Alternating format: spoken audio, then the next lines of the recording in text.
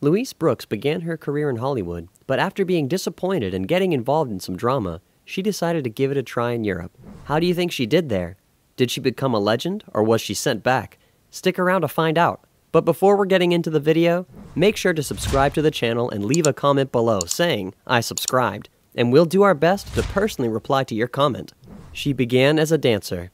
Like many in the 20s, when the movies were still gaining popularity, Louise started her career as a dancer in Los Angeles, dancing for Dennis Shawn's School of Dancing and Related Arts. She was there for 2 seasons before she was fired due to the conflict she had with one of the founders, Ruth St. Dennis, when she scored a starring role with the other founder. Ruth told Brooks that she can't work for their company because she expects that everything will be handed out to her without her having to put in any effort. It took Louise ages to realize just how right Ruth was about that, and we will touch on this topic later in the video. Louise had no choice but to find another job.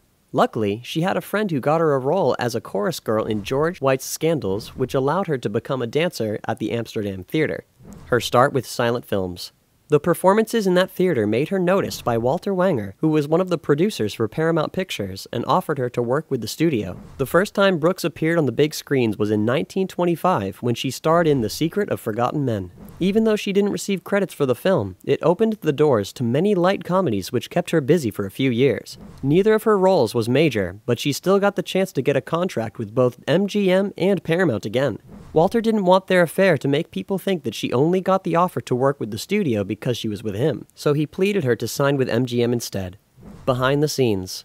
Usually in Hollywood, what we see in the movies isn't as it is behind the scenes. That is true now, and it was the same in Brooks' time. While on the set of Beggars of Life, she went out with one of the stuntmen, and because she was involved with one more man, he spread a rumor of Brooks having a transmittable disease, which quickly turned into a dramatic event. If that wasn't enough, she was constantly put in danger on set because the director of the movie had very risky ideas, having Louise hop on a moving train that almost cost her her life. No matter how much someone is trying to succeed, Brooks knew that this was crossing the line.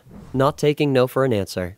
With several scandals revolving around her love life, constant rumors on set, and Paramount saying no to her after she wanted a raise, Brooks had enough. She knew that she needed a change of scenery, and to get away from all the madness, one of her friends, George Preston Marshall, convinced her to join him in Europe, where he promised to introduce her to an Austrian director, W.G. Pabst. Upon her arrival, Louise debated whether she made the right decision or not, and we wish that we could tell her that it was the best one she ever made for her career, because starting to star in Europe made her an absolute legend in the silent film industry.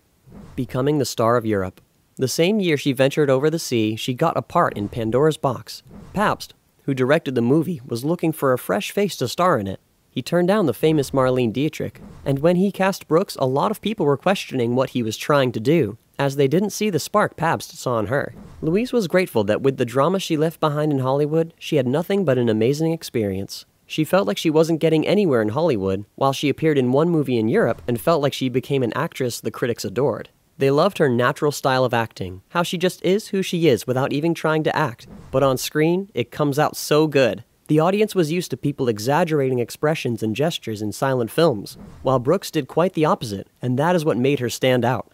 Her return to America wasn't well received.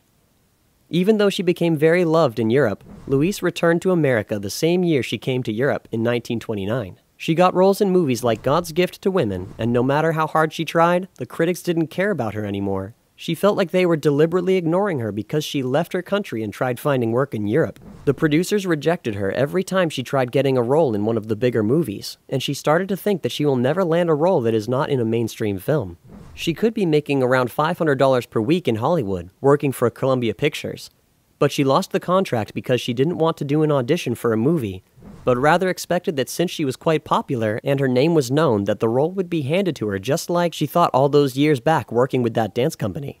Not knowing where to go. She had some luck appearing in very low-rated movies after that year, but it was evident that her career already reached its peak. In 1940, she worked as a copywriter living in an apartment for $55 a month. Unfortunately, she wasn't able to keep the job, and not knowing what to do and running out of options, Louise became desperate to earn some money. Taking some time off and trying to redeem herself, she realized that the only way she would be able to have a career is if men liked her, and without knowing any other way to get attention or to get a job, she decided to go to her hometown. Brooks thought that she would be able to have a peaceful life there, but it turned out quite the opposite. People were disappointed in her because they believed that she could be a top star in Hollywood, and they didn't want to see her fail as she did.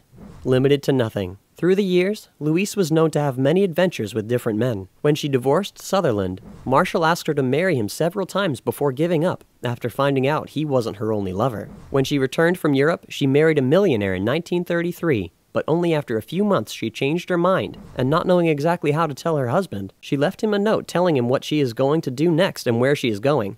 Talk about a heartbreaker. Brooks said that despite being married, she never felt like she was truly in love, and that she is aware that she was the main reason none of her relationships lasted. If she had broken hearts, at least Brooks was aware that she made mistakes when she was young.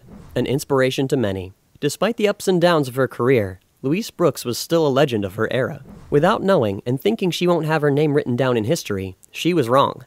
Louise has been an inspiration to many in a lot of different industries, making Liza Minnelli put Brooks' 20s persona into one of her characters. She inspired Adolfo Bioy Casares for his novel and said that he wanted to pay tribute in his book to the girl that disappeared off the movie screens too quickly. In another book by Neil Gaiman, she is referred to as the greatest movie star of all time. And these are just a few mentions. We could talk about how many people she inspired for another half an hour. Louise shows us that even if you don't believe in yourself, others always do.